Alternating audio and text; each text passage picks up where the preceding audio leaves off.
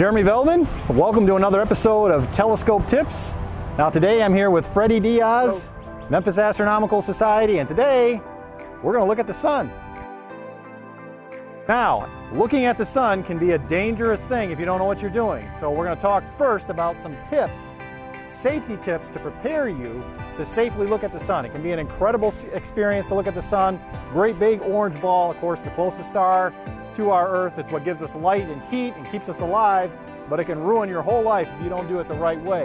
So Freddie, let's talk about some solar safety tips to get started. Thanks, Jeremy.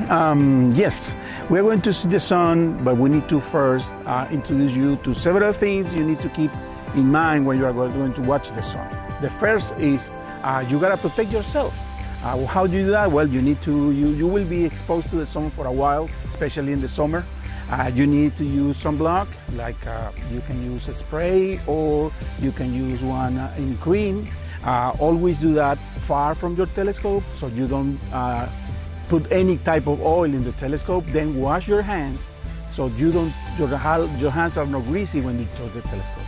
Okay, you also, if you are planning, by example, to go at night also observing, I would strongly recommend that you use sunglasses all the time and just limit your exposure to the light of the sun to the minimum possible.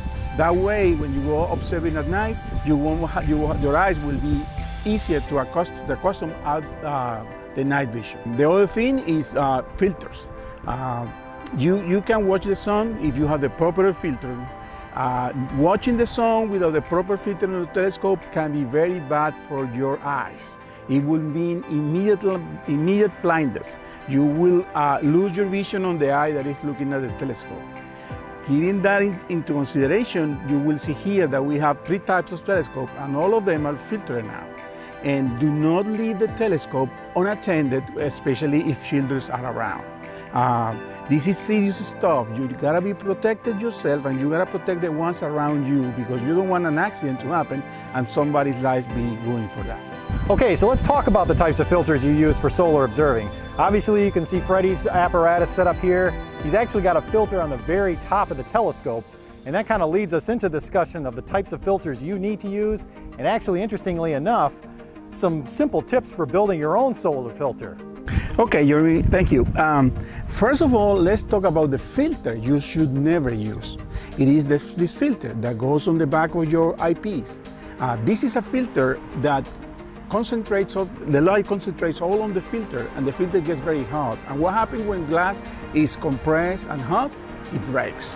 And when it breaks, it allows all the sunlight go through the glass without filtering and your eye will receive the whole light. So for this type of filter, if you find one, the first thing you need to do is get a hammer, put it on the floor and hit it very hard so you destroy it, and never anybody is tempted to use one of these filters. You should never use a filter that is behind the magnifying glasses of the optics, okay?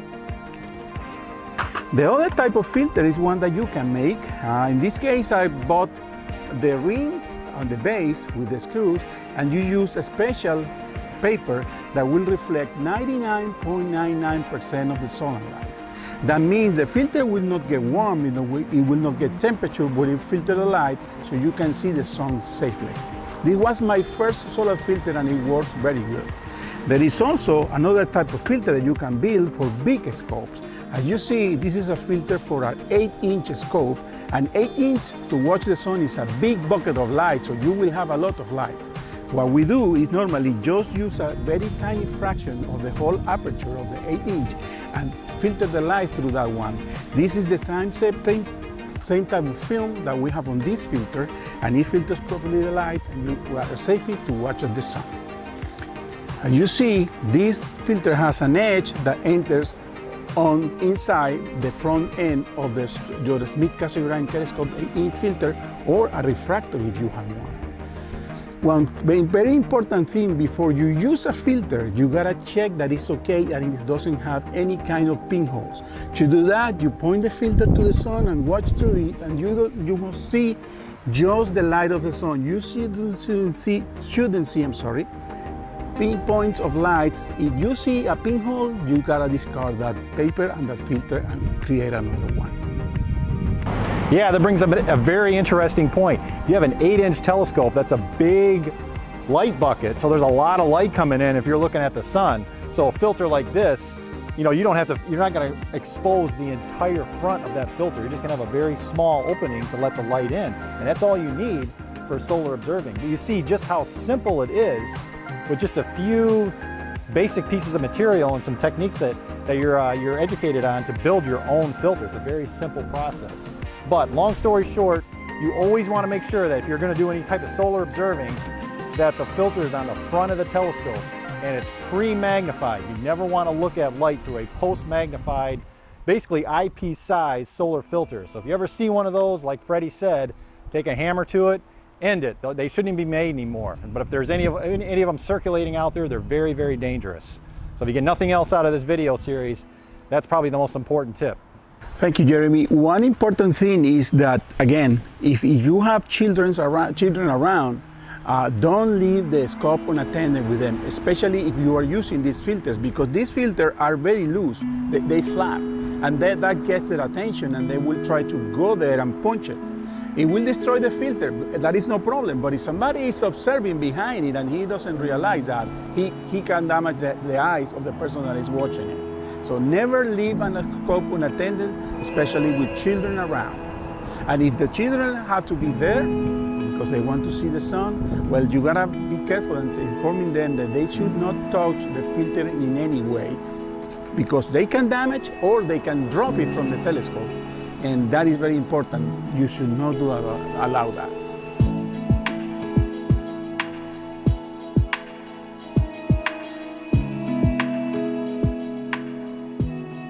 I tell you, a telescope is a great way to look at the sun.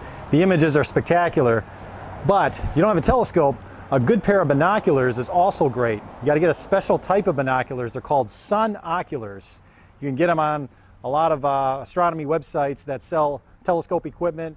I actually bought these for the Great American Solar Eclipse of August 21, 2017, last year's eclipse. We got another one coming up in a couple of years, but you know, these are already filtered, so all you got to do is look through them. I can look right up at the sun, straight up. Wow, there it is.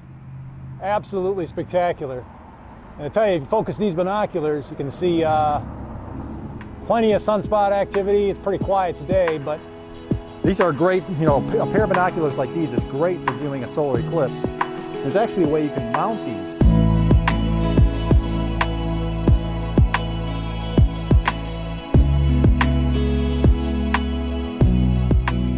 Well, this is my equipment, the one that I use for either imaging or observing. Here you will see 3 telescopes properly filtered. This is a 6-inch Maksutov Cassegrain, a refractor on this side, 66 millimeters.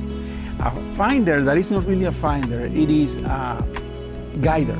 If I'm trying to get some prominences, a long time video of prominences, I use this telescope to guide with a camera. And also here we have an H-alpha solar telescope. This, you see, you don't need too much aperture to watch the sun. It just needs to be protected. In this case, I have here a zoom eyepiece and 2 regular eyepieces. In terms of the guider, I only use for guiding. I don't use as a finder. As a matter of fact, if I'm not guiding, I take it off. So nobody can look through a guided scope and take the filter off, because this one takes off very easily. I take that off and get out of the equation. If we are doing a public observing session, I take that off and just have the telescope with the eyepieces. The filters that you see are very tied to the telescope. You don't want that filter to fall off by accident or by a wind or gust of wind. They are very tight, and in the case of the H-alpha telescope, it's an internal filter, so you cannot take it out.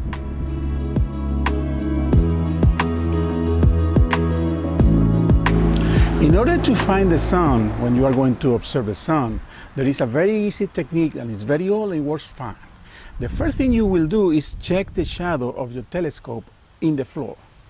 Once you see the shadow, you will then come to your telescope and release the clutches so the telescope can rotate freely. And once you do that, you will rotate the telescope in a way that it minimizes the shade the shadow that the telescope makes in the ground.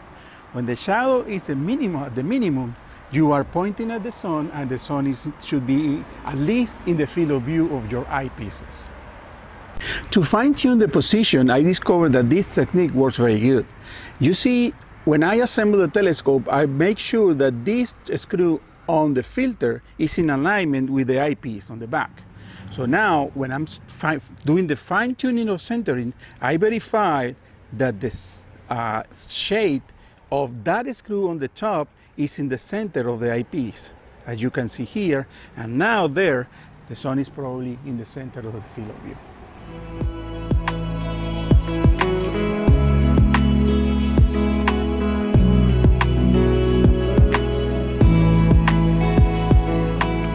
If you are like me, a gadget guy, you may find interest in this type of finder. This finder works very good. It's very easy to make. You can make it by yourself. It consists of a small hole in the front of a plate, okay, and then you have a white surface on the back. So when you point at the sun, you will see that the hole here is reflected back on the white spot. I don't know if you can capture that here, but I'm showing it. Then you can, once it's aligned, you can find the sun very easily, and I used that during the eclipse last year. So I didn't lose the sun for any reason. I will be able, if I lose the sun for any reason, I will be able to find it without trouble.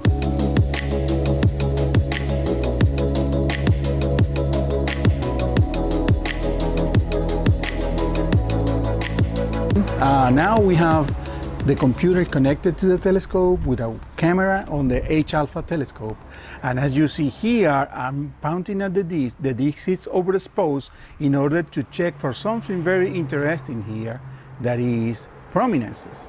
If I move the image to the right now, you will see there are some nice prominences on the sun right now. At this moment, you may see that they are kind of fuzzy, but once we process the information on the image, they will come up very, very, very good. Well, now we have here the application I use to move my mount synchronized with the computer. That is not necessarily for imaging, but well, I have a setup that allows me to do that. I have better control. As you can see here, I have just a gamepad joystick. With this, I can control the telescope up or down, or east, west, north, south. So it's very funny because what would you think? With a gamepad, you control your telescope. This is good because if I need to go to the mount and move it or center something, I can go with this. It's wireless, so I don't have to have the control on my hand. On the other hand, if you have the controller, the normal controller there, you have to be close to the telescope so you can grab it to center or move the image. Okay, with this one, I can't do that. I connect the telescope to this application, this Sky Chart. It's a free program that you can use, and as you see, it's centered on the sun.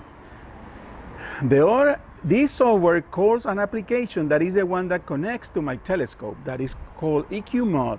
And here I have a representation of all the parameters that I need to know to operate the mount. By example, here I have a GPS, and I have a GPS connected to the mount over there. So when I click here on GPS, it will get the absolute exact latitude and longitude and the time, the sidereal time, that is good to also know where you are going to point at the sun. Here in this, I can change my tracking rate, and as you see, I have a solar tracking rate. That is not much, but well, if you can have it, why not use it? Here I also have a controller for going north, south, east, and west, and here I have a graph showing me the position of the mount, where the mount is positioned. All these can be done efficiently with a hand controller, but as you see, it's very hot outside today. I'm sitting on the shade of my garage. There is a nice breeze, and I don't have to be on the sun for that.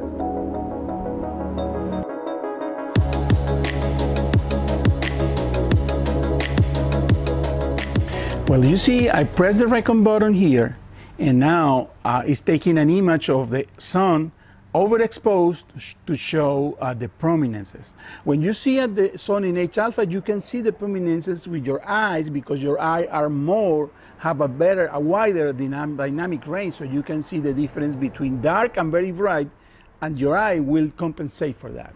In the case of a camera, they don't have that ability, so you have to do 2 exposures. You need to do 1 exposure on very high saturation of the sun to capture the fine details of the prominences, and then you will need a normal regular image of the surface of the sun so you can mix them together.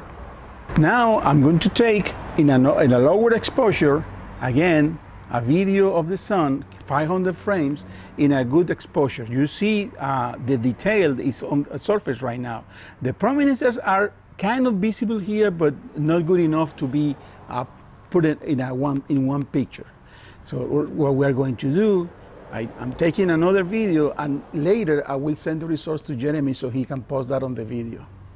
Thanks a lot, Freddie. I tell you, it's pretty spectacular looking at the sun through this telescope on his computer mount, as well as just through the eyepiece. It's really spectacular to see the surface details on the sun, especially on a day like today. So thanks a lot. Again, guys, I want to remind you that the Memphis Astronomical Society meets once a month, every Friday, Christian Brothers University, Assessi Hall, room 155. Meetings start at 8 p.m. Our website is memphisastro.org. We also conduct 2 dark sky observing sessions. Today, of course, is a beautiful day, but if we get a clear night and a moonless night, we do 2 dark sky observing sessions in northwest Mississippi. So check out our website, memphisastro.org. We're also on Facebook, on Twitter, and stay tuned for more episodes of telescope tips on our YouTube channel, youtube.com/Memphis Astronaut Society. And if you like this video, stay tuned for others in the series and subscribe to our YouTube channel. For Freddie Diaz, I'm Jeremy Veldman. We'll see you guys on our next episode.